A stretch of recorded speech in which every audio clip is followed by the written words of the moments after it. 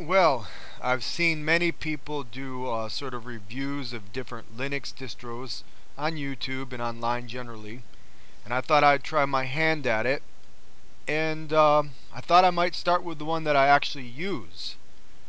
Now, there are some things I'm unhappy about with the one that I actually use, which happens to be Ubuntu Studio. This is it right here.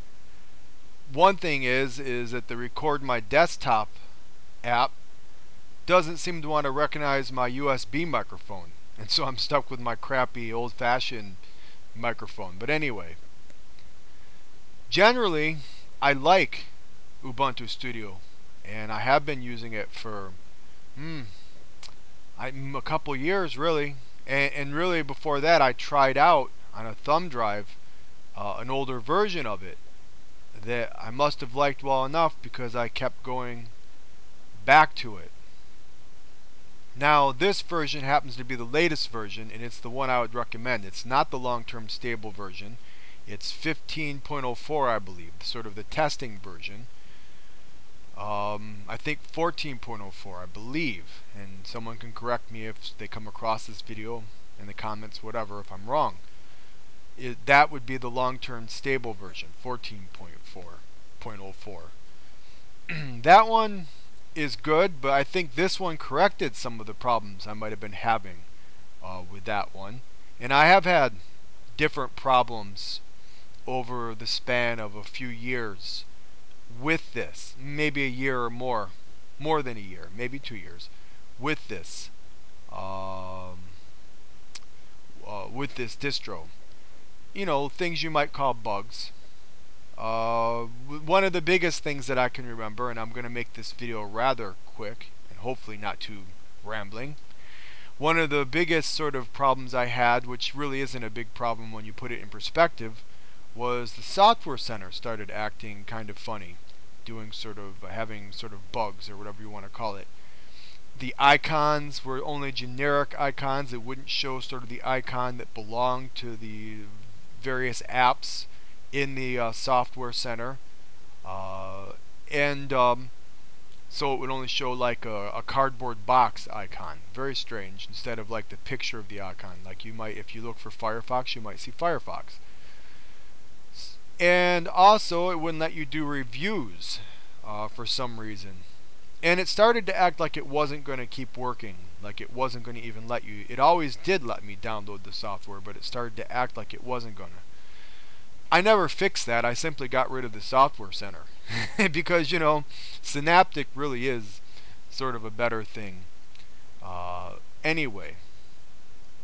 But this one really is like Ubuntu, except with many other sort of applications added in. And it's an Xfce desktop, but unlike Ubuntu, it comes sort of loaded with sort of all the goodies, like the Xfce goodies. For instance, you can see the weather down here.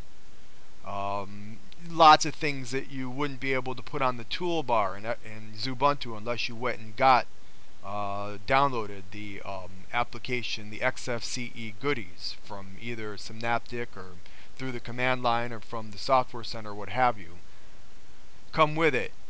And also, I like Xfce because it's very customizable. In other words, you can make the Xfce desktop look however you want it to look. Whether it be Ubuntu, whether it be Ubuntu Studio, what have you. Whatever distro is using this desktop. It's one of the best for being able to do what you want with your desktop. Move things around, whatever. Make it look however you want it to look. So beyond the desktop, and I think they use this desktop for that reason that I explained, but also because it's very light. It's a lightweight desktop compared to some. And as Ubuntu itself is known to be a lightweight distribution. This distribution is not so lightweight, but it has the lightweight desktop. I would think all in all, comparing the two, Ubuntu and Ubuntu Studio might have more bugs than Ubuntu. It's hard to say. I think so, though. But, as I said, when I upgraded to the testing version, things seem to work even more. A lot of the problems with Ubuntu Studio center around this thing they have called Jack. Jack is a way of connecting different audio tools, software, applications, what have you, so you can use them together. And it's a way of providing sound outside of the Pulse Audio. Problem is, it seems that Pulse Audio conflicts with Jack, and also it's very complex. It's very hard to make Jack work. Like I was having problems with our door. If you want to, I forget how it's pronounced. I call it our door. That's it right there. Record, mix, and master multi-track audio. Very good. One of the best for that. But in earlier editions, I couldn't make it work, and I blamed it on Jack. It still uses Jack, but it works pretty well now. And maybe I'll do something where I show just Ardour. Ardour 3 especially seems to work pretty well.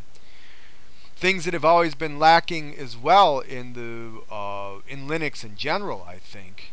Well, some people have said that audio visual, this sort of thing, production, has been lacking in Linux. I don't know if that's entirely true these days. I think Ardour is pretty good for your standard, if you play a guitar, if you sing, if you play the keyboards, that's very good.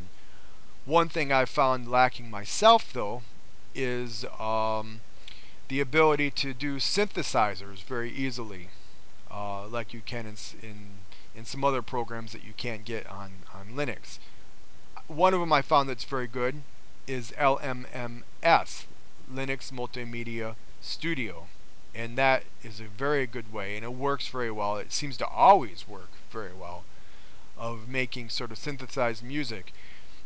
Only way you can sort of do it, I guess there is a way of hooking your keyboard up through sort of a modem type thing, or sort of like a USB thing directly in. I haven't learned how to do that directly into LMMS, but mainly you have to use a piano roll to write the notes and this sort of thing, and that's not my favorite way of doing it, but it works, and it works better than anything else I've found on Linux.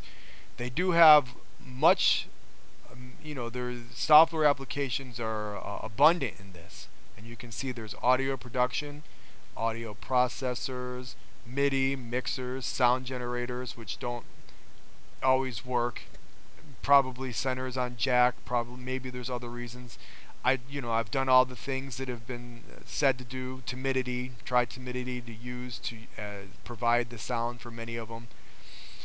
Some of them work, some of them don't. None of them really work very well, in my experience.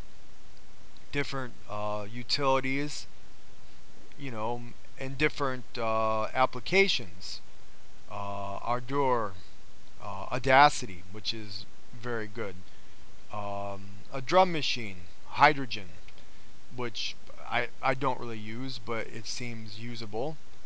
You could, I think this is a way to do IceCast, and I haven't tried doing ice. I've often thought about doing IceCast, but I haven't done it yet. A couple different things there's the digital DJ interface, and there's something you can get. I thought I still had it, but I guess I don't, called Mix. Very good for doing sort of DJ type things. But all these things are very good for audio production. Some of them work better than other things. And in truth, what I have the most experience with is Ardour and Audacity and LMMS, which must be somewhere here. Oh, there it is, LMMS. Then you have graphic design, if you're that type of person. Anything from digital painting to 2D cartoons to Blender, it's all there. Krita is a very good one. I tend to favor the KDE ones. Photography, I don't do a lot of photography myself, but there's pretty much, I've added some of them. I think I added the raw image converter, but most of that was there. Video production, as I spoke of, KDN Live is the best, but there's other ones. Publishing, and so on and so forth. So if you're one of those type of people that's into sort of the creative arts, musical, video, graphic art, and I find all that interesting and fun, and I'm myself more musical, but I do other things just for the fun of it too. And just because you have this software and you know about it and it's there, and it's in one package. You don't have to go out to the various, into the software center or what have you and look. So maybe I'll do some others. I have a virtual machine, and maybe I'll do some others using virtual machine and talk about other distros. But that's the distro I use.